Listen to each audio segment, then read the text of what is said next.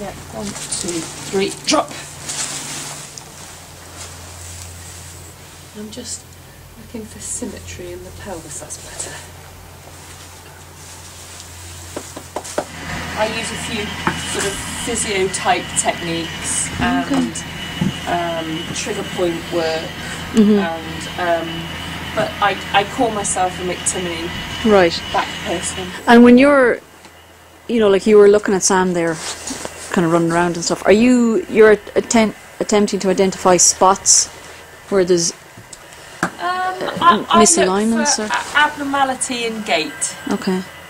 So, and it can be, to an untrained eye, it can be, you know, how can she see that? But you when you see enough horses move, you know what's normal. And Lucinda's got quite a good eye, so we could both see the same spot, if you like.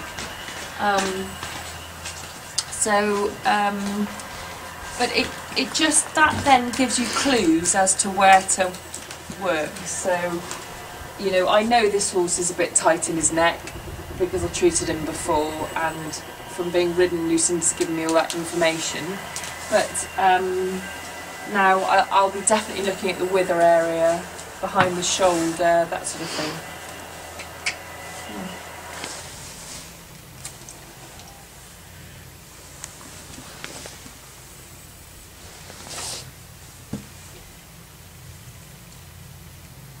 Sometimes you have to work while it releases.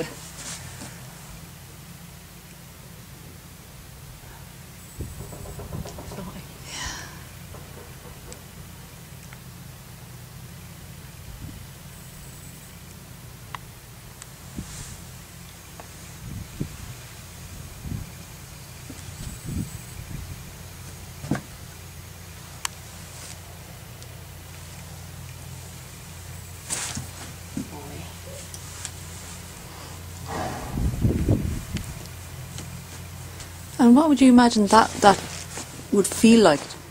Yeah, I think what it does is it puts a shot of energy into the joint. Because in a horse, the vertebrae are down here, the vertebrae aren't here. So I am actually working directly on the transverse process of the vertebrae there. So everybody thinks the vertebrae are right up here in a horse, but they're not, they're all down here. So by adjusting, as I just did with that little flicking motion, I'm not looking to actually physically move the bone. What I'm trying to do is give it a little, what we call a toggle, but it's just a very small energetic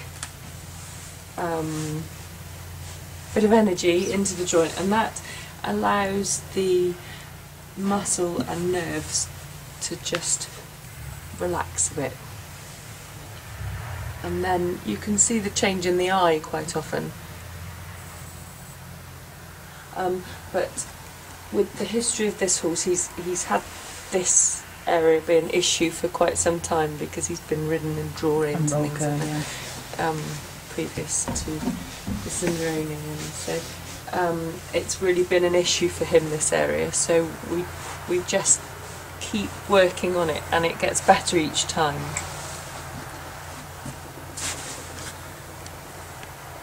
He wasn't so reactive with that one, which is interesting. So I'm just going to ask him to bend round this one. Good boy. That's a good sign. He's still quite tight, isn't it? So reaction in the muscle. And when you're doing a session, are you doing certain things just as a matter of course, as just part of an overall session, or you know, are you doing that specifically now because it's Sam? Yes. I'm picking my areas because of Sam. Yeah.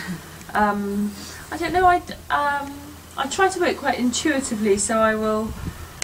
There is a sort of structure you work to, but actually you don't have to stick to the structure. You can do things. So with one of the horses earlier, I did an awful lot on its neck.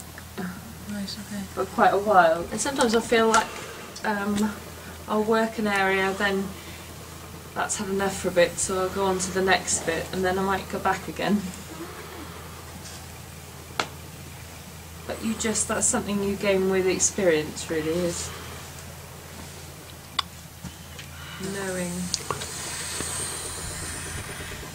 And generally, a horse's first treatment will generally take longer than the follow-ups, because you've usually got less to do in the follow-ups, whereas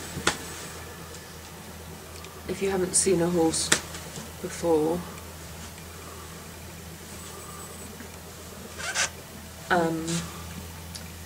there might be more issues you come up against. Okay.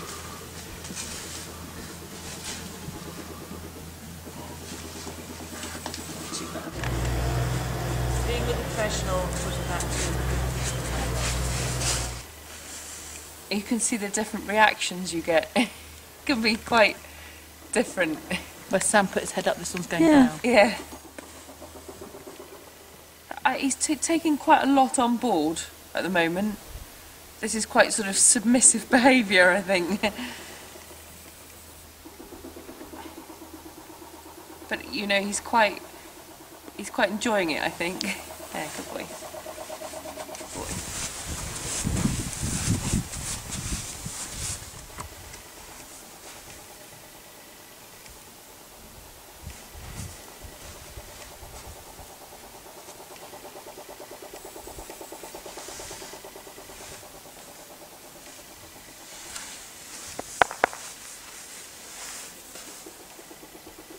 Not really good much, is he?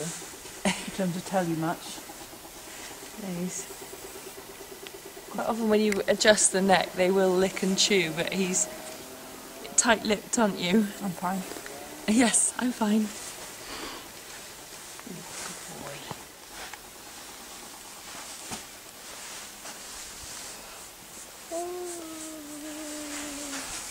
So his reactions are all almost too much. Can you see?